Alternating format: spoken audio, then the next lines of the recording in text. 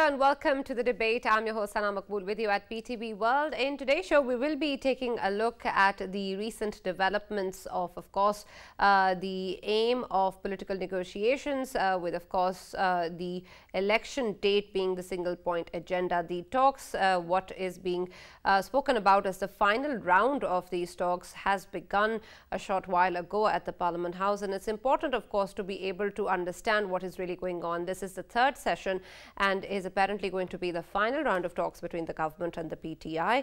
And it's important in terms of what the PTI chairman has spoken about in terms of his deadline or ultimatum of May 14th as the date before which the assemblies need to be dissolved, and then only can the PTI move forward with elections on the simultaneous date. This, of course, has been rejected by the coalition partners in the ruling alliance that have termed it as impractical and have said that this is not something that is acceptable or possible, something that was reiterated by the Interior Minister as well, where he said that elections on May 14th are not possible. There is also, of course, the issue of the budget being presented, which the ruling alliance, of course, is talking about in terms of how the deal with the IMF needs to be finalized, as well as the budget needs to be presented by the current political setup, after which the elections can take place. Again, something which is unacceptable to the PTI, claiming that the weight needs to be then carried by whoever is going to be elected later, and so they want the assemblies to be dissolved earlier and the budget not to be presented by the current setup. There is, of course, a lot of confusion as to what really is going to happen as the outcome of these talks, because the stances coming in from both the sides are very strong. However, they still remain hopeful, and they, of course, talk about how it's important for the progress of the country to be able to move forward with a consensus on the elections. But it seems that perhaps there's a lot of doubt with regards to the success of the talks that has been spoken out rightly by the leaders on both the sides as well. But of course, it remains to be seen what really is going to happen.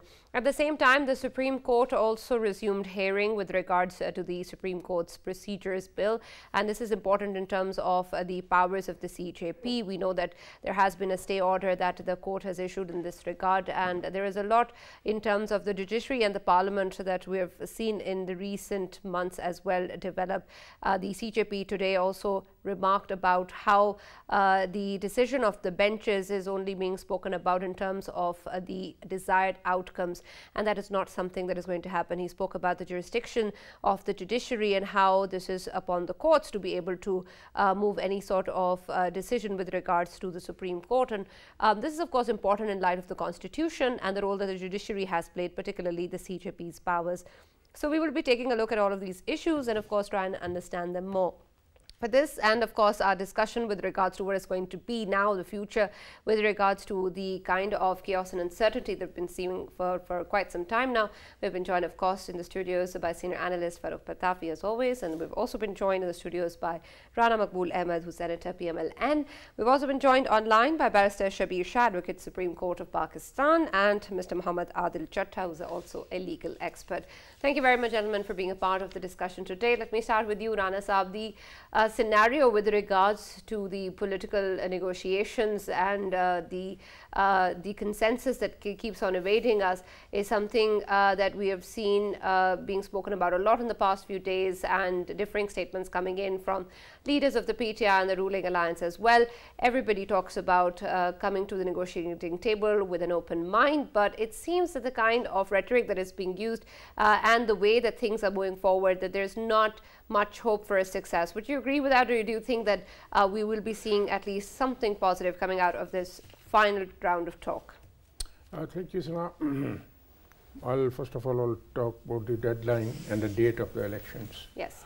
Yesterday in his speech, Imran Khan has given an ultimatum to the PDM. If you dissolve the National Assembly and other 2-3 assemblies before 14th, I'll agree to the elections. If you don't, then we'll not be able to accept any of the demand of the PDM. So that was the, in a way, a clear announcement by leader of the opposition. I think it will be a great obstruction in today's parleys which they are holding, and that will be just passing on time. I don't think so they can reach any decision. But as far as the real situation on ground is concerned, there are 4 factors which are responsible for not allowing to hold the elections. Number 1 is census is to be completed after a few weeks. Number 2, after the census is completed, it would be following the demarcation of the constituencies. It will take 2, 3, 4 months. And immediate issue is the budget. And along with budget, we have to finalize our dealing and transaction with IMF. So how can we go for elections? This is just not possible. So if at all elections are to be held, those will be held around end of September or beginning of October. So these can't commence before that. This is absolutely clear.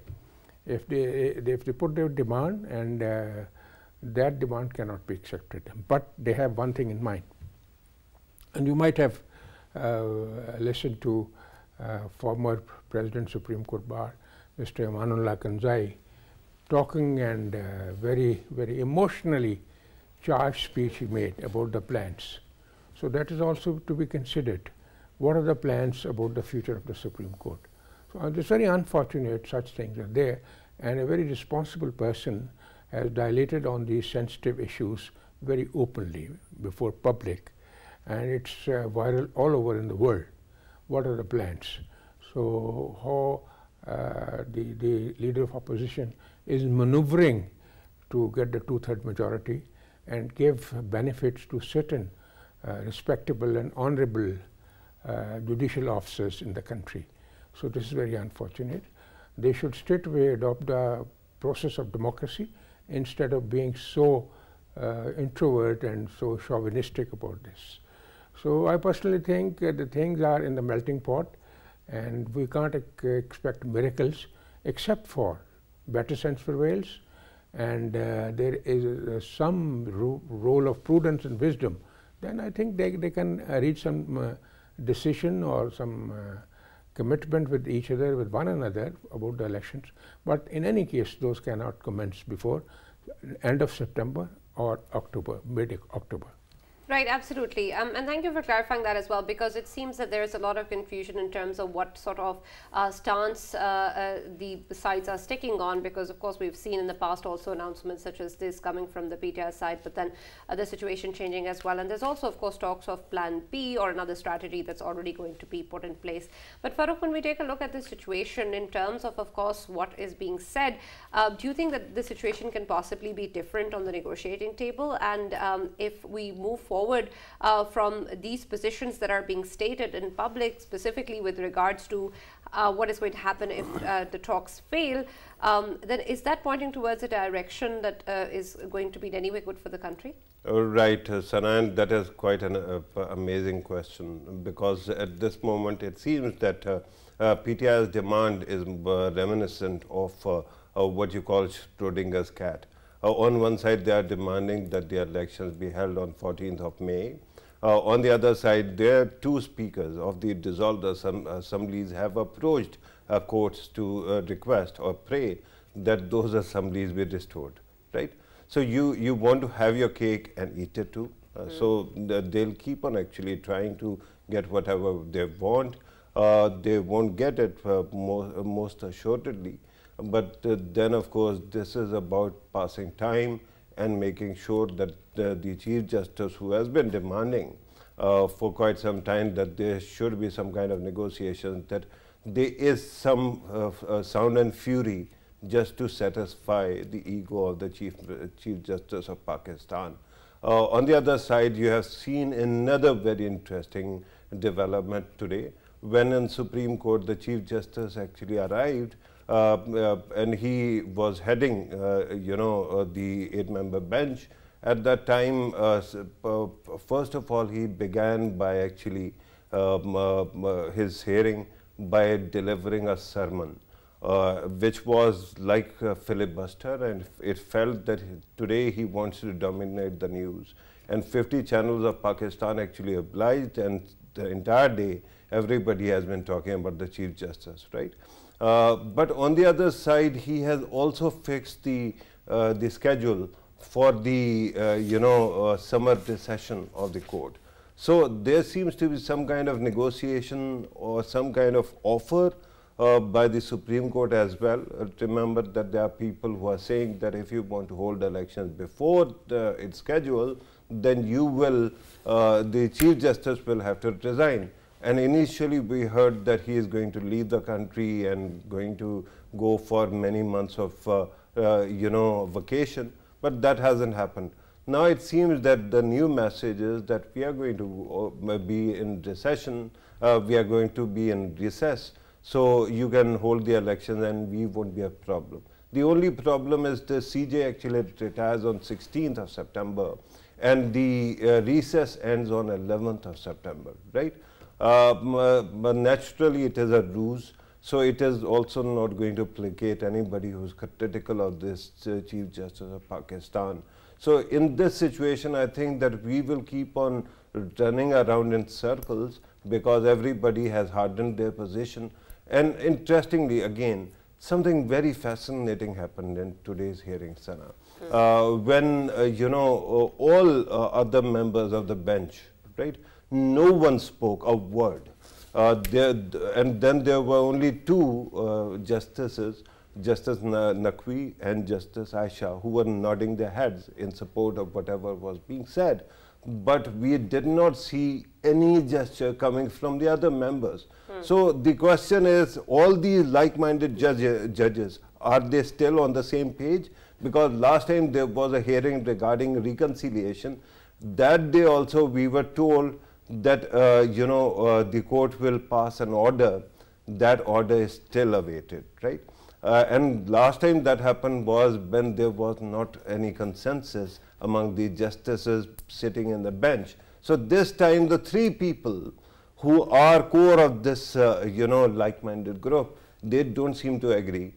Something has shifted. I think that CJ also knows that the jig is up. So he's just going to pass time, and we will keep on seeing all these posturings from all sides, but nothing will change. All right, let me also welcome in the discussion Barrister Shabbir with reference to what has happened, particularly in the hearing today as well, and where we stand in terms of the Parliament and the judiciary. It's important, of course, to see how this case is proceeding and who's taking a look at it. Earlier also there was discussion whether or not the CJP-led bench is appropriate in terms of hearing this particular case, which of course talks about powers that is going to then impact the CJP as well. I'd like to take your opinion on that with regards to the bench that is hearing this particular case. Does that not impact the decision making of this particular case, and whether or not there is any legal line that is being crossed at the moment?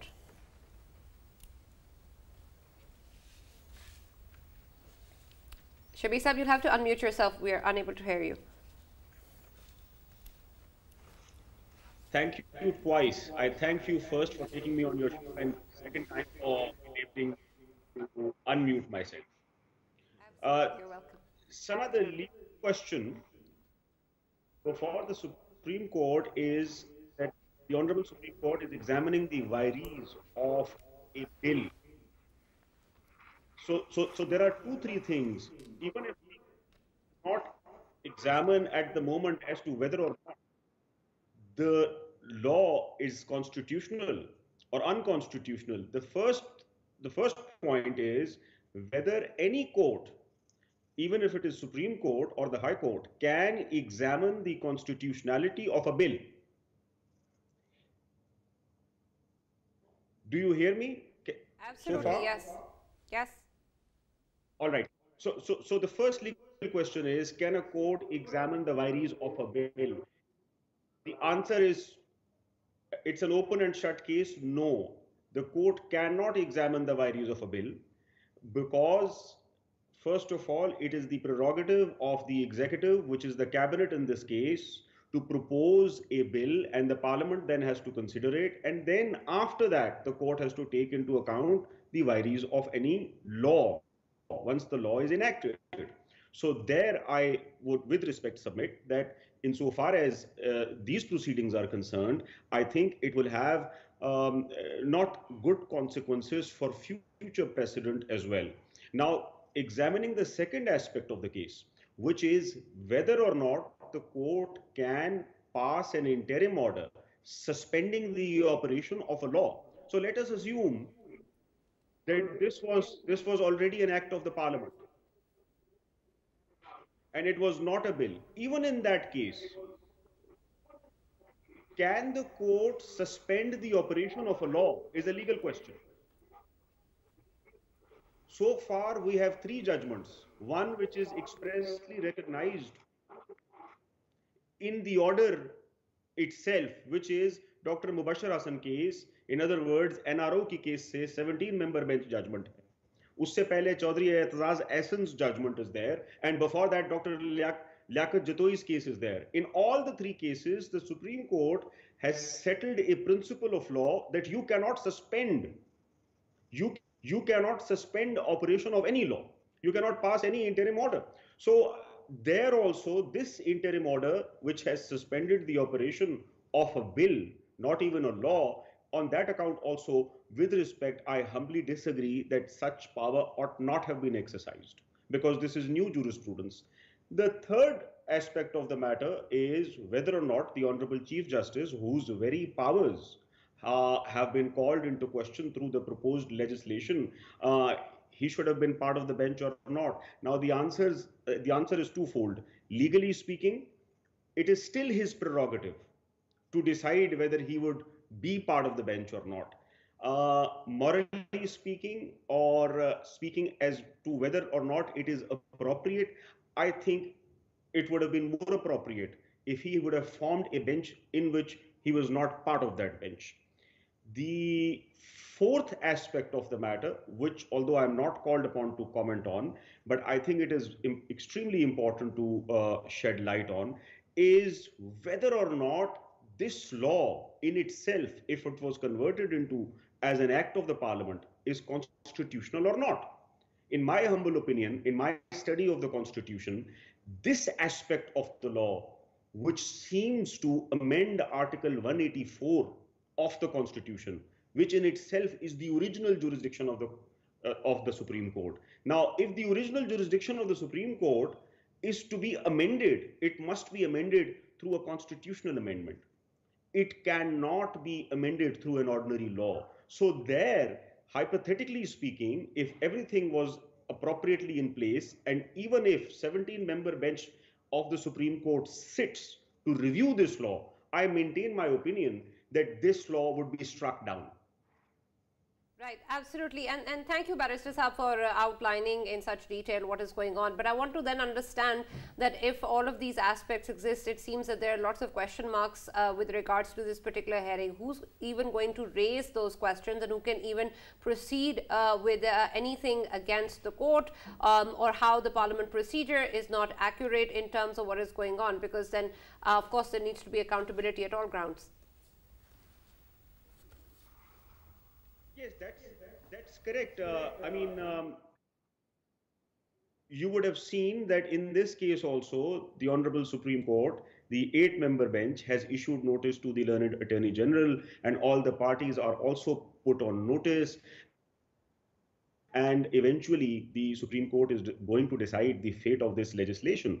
Whether or not the judgment would be accepted by all, obviously is a separate question. But at this point in time, the Supreme Court is seized of examining the vires of a bill, which I've pointed out is not appropriate, because this has not happened in the past. The Hasba bill case was, I maintain, was separate. It was not on the same set of facts and circumstances which we have now at this point in time. Right. Let me also bring in the conversation, Mr. Adil, with regards to what is being discussed, particularly in terms of the legal grounds of this hearing. It's important, of course, how this proceeds, because it's not only just about this particular hearing or this bill, even though it holds real importance at the moment, but it's also the larger questions that have been raised with regards to the powers of the judiciary, powers of the CJP, and then, of course, rifts between the judiciary as well, and then with the parliament too. In terms of the way that the political narratives and political parties have also impacted the courts and the decisions of the courts, and how the lines have been blurred between both these institutions. How do you look at the current hearing in terms of what is going on at the political end as well, and would you think that one is impacting the other? Thank you very much, Sana. Sana, first of all, we will have to look at the way this bench was formed in lightning speed, and the way like-minded judges were assembled on the same day, and they heard the matter and they passed a short order, a long order, in which they uh, clearly wrote that the bill and even if it becomes an act of the parliament, will have no legal value for the time being, and went on with writing that piece. So I think the first thing we have to see is that if a law, there's some legislation which is directly changing or altering the powers of the Chief Justice, can the Chief Justice himself sit on that bench? And we know that the law has been clear since time immemorial that no one can be a judge in his own case. So if the law is challenging the powers of the Chief Justice, or altering it or changing it, would it not be a matter of conflict of interest if the Chief Justice is then sitting on the very same bench and hearing the matter? And I think many of us lawyers have also questioned that even the future Chief Justices who are going to hold this position after Chief Justice Bandiar, can even they sit on the bench, because they also have inherent interest in the position of the Chief Justice. So would it have not been wise to make a bench of the judges of the Supreme Court who are not going to become the Chief Justice in the ordinary course, and let them hear the matter and let them decide the matter? Right, absolutely, and that of course is important. Rana Sahab, the situation in terms of the political consensus and negotiations that's going on is important also in light of the Supreme Court's hearing as well, and how where the Parliament stands with regards to the order regarding the May 14th as the date of the elections, and then how they want to proceed forward with of course the Supreme Court's orders as well, because so far there is refusal with regards to how the decision has been taken and move forward, and there's of course questions being raised regarding the credibility of the benches as well. In terms of what Imran Khan has said about the possibility of moving the courts if this is of course not something that option is accepted by the ruling alliance, how exactly will then the coalition partners proceed with regards to the court's orders or the relationship with the judiciary, considering the fact that it seems that you don't have any trust with the current benches? Thank you, Sana. I may be allowed to comment on a few things before I answer this question. Absolutely. Very surprisingly, the Honorable Chief Justice observed, all decisions by the Supreme Court should be accepted. The decisions which are genuine, based on facts, and are backed by legitimacy and legal justice, those will be accepted by the people. The decision like Justice Munir gave, saying that successful revolt is the law-creating fact, justifying Ayub Khan's revolution, so-called revolution, and Mr. Justice Anwar al-Haq, when there was a split decision, and then executing the Prime Minister, 3 vis-a-vis 4, it has never happened in the history of world, in the history, judicial history and history of jurisprudence. So Shah Hassan Khan giving power to a dictator to amend the constitution for 3 years, and then whatever role Justice Saqib Nisar has played, that is not secret from anybody. So can the nation accept such decisions? We first of all think over whether the decisions are of those quality, the verdicts are backed by such veracity or profundity of justice or not. So it was a very amazing demand by the Honorable Chief Justice. For that purpose, the Chief Justice and his colleagues, they have to be very punctilious and particular and devoted to the spirit of justice. that is causing a great credibility vacuum vis-a-vis the people, general people and the political parties. They must bridge these gaps and try to repair the situation by their conduct and by their act. If they stick to their guns to support certain people out of the way, the decisions will not carry any weight in the eyes of people. Then there was an order for asking the record of the National Assembly. I'm sure honorable judges are aware of the fact that Article 69 of the Constitution doesn't allow any institution, including the Supreme Court, to ask for the record and examine the record of the Parliament. That is against law, against the Constitution. So he shouldn't have asked this. More so, Article 184.3 amendment, as it has been discussed already, it was in fitness of things. For a lot many years, the bars have been demanding. It was just supporting justice. It was an act against arbitrariness of an individual. It was demand for putting collective wisdom for the fixation of cases, so that this allegation that you are giving the cases to the same people time and again, that should have been removed, would have been removed. But they are not prepared to do this, unfortunately. And more so, which is more objectionable, is there any law in whole of the world where a decision or a verdict cannot be appealed against? What is this 184.3? Yani you hang a person, you disqualify a person for life, and you are not able to make an appeal.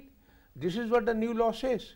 It's absolutely according to the tenets of justice, and they must rethink about their views on 183 as well. Now, very optimistic comment by Pitafi Sahab. There would be holidays. I tell you, need be so, they'll all be there during holidays even, because they are so anxious to serve justice. They'll be there. They'll not be bothering about their comfort about the holidays. Review, as you have said, the solution to the problem. One option is there. Of course, the jurists and the lawyers of the PDM will decide if the decision is against them. Should they go in review or not? Along with the prayer that all the 4 judges who were there, who made comments and who gave a decision verdict by rejecting that proposition ab initio, that it's not proper. This suo motu is not justifiable. You might have be remembering the verdict and the ruling of Atramanullah, and he said so many things. GAP, political GAP, and what is this, unfortunately? And then one-man rule, as Justice Mansoor Ali Shah said. So these all these issues should be observed and taken up with seriousness by the Honorable Chief Justice. If he doesn't want to create more quagmire, and if he wants to dispel this doubt and the reservation of the people about his overall role as a supervisor and as a boss of the judiciary, then he should come up with something different than is being demonstrated nowadays. Right, absolutely. Farrukh, with regards to, of course, the coalition partners talking about the consensus with regards to the elections, it seems that there were proposals shared in the previous session, and part of it also seemed to there were hints and reports coming in with regards to the PTI's return, possible return to the National Assembly, and that may be part of the agenda as well. With the kind of rhetoric that we have seen and the way things are moving forward, do you think that that may be a possibility that can shift the PTI chairman's stance of May 14th as the ultimate deadline? Right, Sana, I think that the chairman PTI is actually taking solace in the judgment of the Supreme Court, where 14th of May was designated as the date when Punjab and only Punjab's elections are going to take place, right? I think if that changes, of course, his attitude will change also. They are demanding concessions, but my humble submission is that at this moment, it seems that nobody will be able to concede too much ground, because the main demand is only date, and date is there's a reason why date is an issue. You know, PDM thinks that the current CJ will not be able to offer them justice, and he will keep on influencing the electoral outcomes as well. Remember that most of the staff in the electoral process comes from lower judiciary, and of course these things or these biases have trickled down effect. So that can always impact. So the current or existing government will not want to go into election under this Chief Justice. But PTI's supporters or advisors actually want exactly opposite to happen. Elections being held within his tenure so that he can get 1 year extension, or one of his favorite judges, particularly Ejaz Saab, actually gets extension. Gets appointed as the CJ, and Qazi Faizi is sent home packing, right? With that kind of situation, they can maneuver the Supreme Court for 10 years. So I don't think there's a lot to give away from either side, and I think it will be deadlocked. That's why I'm saying that all these pleasantries are for the optics, just to placate the ego of our Chief Justice, who seems to be actually seeking or looking for some kind of face saving. When he doesn't get it, he is going to keep on doing what he was doing. Today, I thought that it is the art of self-harm that was on display, because the CJ actually decided that he is going to be the centerpiece of whatever happens, right? I don't understand. I haven't seen another legal proceeding where there is a bench, a larger bench, but none of the justices are allowed to actually speak because they must have been told. And yet, there are only 2 justices who are nodding their heads in approval. One because he is being defended by the Chief Justice, the other one because she is a woman, and I'm sure that our patriarchal system must be reminding her every 5 minutes that look how generous we are that you are sitting on this bench. So with that said, earlier Rana Sahab was saying that CJ might be actually serving some person. I tell you, who is he serving? I think the only thing he is serving right now is personal vendetta and personal politics, nothing beyond that. Because his issue is with the set of justices that don't agree with him, and he wants to carry out a purge. And that's why this whole thing keeps on going. I mean, come on, is it really about election date? Is it really about the law that has been actually passed by the the Parliament of Pakistan? No, it is essentially about what you want to do. I keep on saying that CJ actually appropriated a national crisis just to actually find solace in his own politics, and this is exactly what keeps on happening. Regarding one thing that was said, I think that when the CJ fails for 2 years to hold any kind of entire bench together to ensure that there are rules which are updated, the Parliament can then actually amend some rules or structure some rules. That is what has happened. I don't think that it was about curtailment of the powers of Supreme Court. Finally, there are leaks that keep on coming, and we have heard what kind of politics is being played.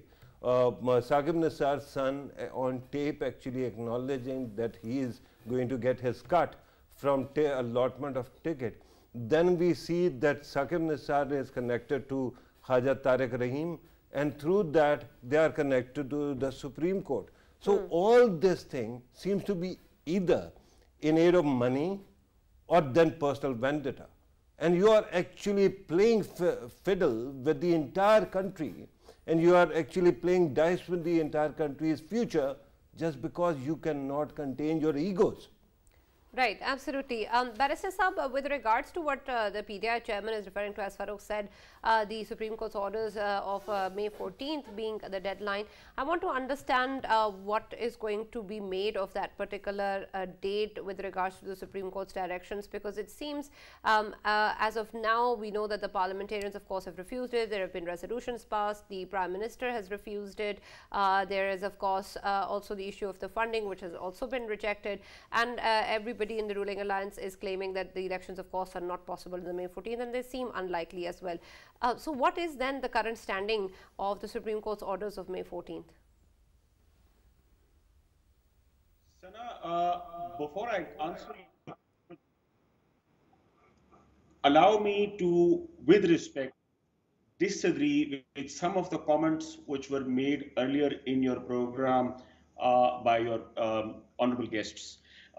And with respect, may I state, it is one thing to disagree with the judgment and putting forward your legal analysis, but it is completely another to attack or make personal attacks on the Honorable Chief Justice or any judge. I mean, constitutionally, we are obliged, we are obligated to respect each and every judge of the Honorable High Court or the Supreme Court or even the lower courts for that matter.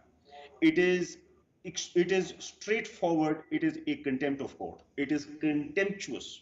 And if we were in previous days, I would not be in a position to even defend such remarks. I mean, that is so much for that, and forgive me for being honest, but this is my legal opinion also.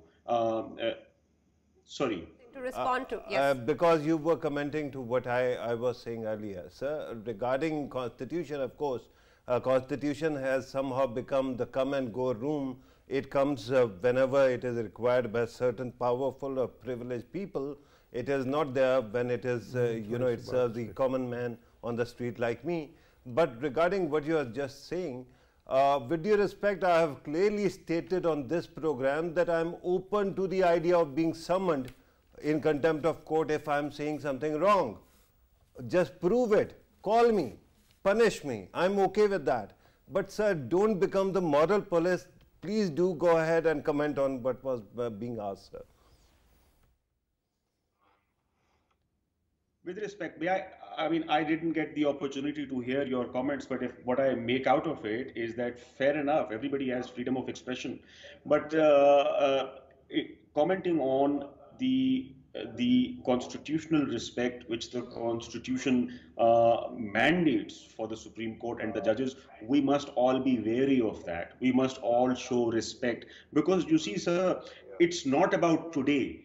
It is about hundreds and hundreds of years to come. You and I might not be here. Pakistan is like a ship. The state is always going to stay there. The Constitution is always going to stay there. So let us not think about today or tomorrow or this government. Let's think about the rule of law. Now, imagine tomorrow also, the rule of law. What kind of rule of law would we want to live in?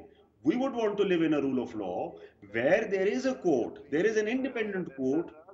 Barrister Sahab, you are preaching to the choir. I think that this is for the first time that you have watched this program, or at least my submission. Otherwise, you would have known that in principle, I agree with that.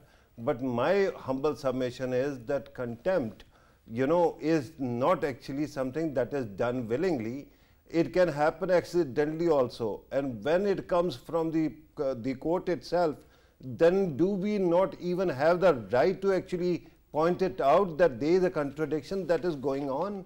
Right now, it seems that the way the Honorable Court has conducted itself over past 4 months, and yet then I have to actually behave as if there is a religion, and I have to actually, if God forbid I am going to comment on something, it becomes blasphemy. I'm sorry, I'm not going to actually concede that. But I do agree, in the long run we need structure, we need respect for institutions, but that also cut both ways. When the Supreme Court asks the Speaker of National Assembly to provide the minutes of the proceedings, then I think that it is no more about respect or contempt, it is about power politics which is going on. All right, Barrister Sahab, you may respond to that and then please quickly also answer my question. Yes, carry on. We are not expressing clearly. You are old enough, you cannot be schooled at this age. I say that maybe you would not have understood me correctly. But having said that, I move on to another aspect. Sana, through your program, may I share, I've written an article on exactly commenting on this scenario, which is that the Supreme Court is going to save the Supreme Court. That is the only last resort. It was published in the news last week. The worrying aspect is the state of the judiciary at this point in time. You see, the common man, rightly or wrongly, thinks that there are two Supreme Courts, one which is pro CJP and the other which is anti CJP. Right. Right, absolutely, and I understand your point, but Barrister Sahab, I quickly also have to go to Mr. Adil before we conclude the show.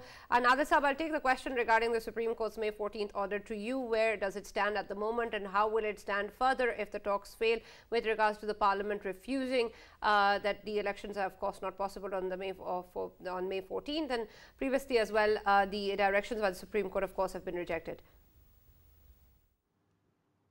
While we were back in the law school, I read a case where in the England, a matter went up to the appellate court.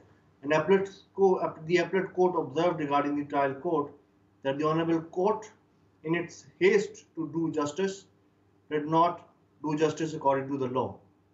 So I think this gives much lesson to all of us, the courts, the lawyers and the judges as well, that in their haste to do justice, they should also consider the constitution and the law.